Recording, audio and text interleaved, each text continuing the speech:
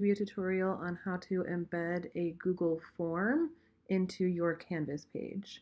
So what's good about this is that the students will be able to type into the form directly in Canvas. They don't have to open it up in a different tab.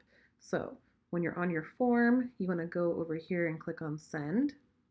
And then instead of emailing or getting the link, you want to click here to get the embed code. Go ahead and click on copy. You can also adjust the size. 640 is actually a pretty good width for Canvas, so I'm just going to leave it there. Copy this. Then you want to go over to your Canvas class where you want to embed this. So I'm going to start at home, go to pages. You have to click on view all pages, and then you're going to create a new page. You can call this whatever you want. I'll just name it 1.1 to 1.2 quiz.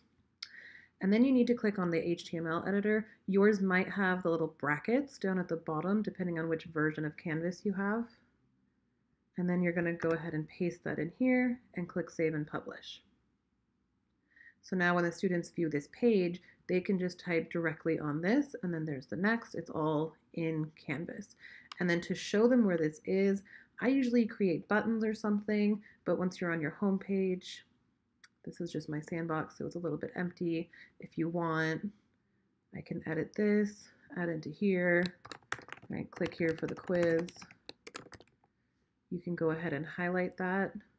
And then over on the side, it's a page. So you click here, and now if I save, students just have to click right there and it'll take them directly to that page with the quiz.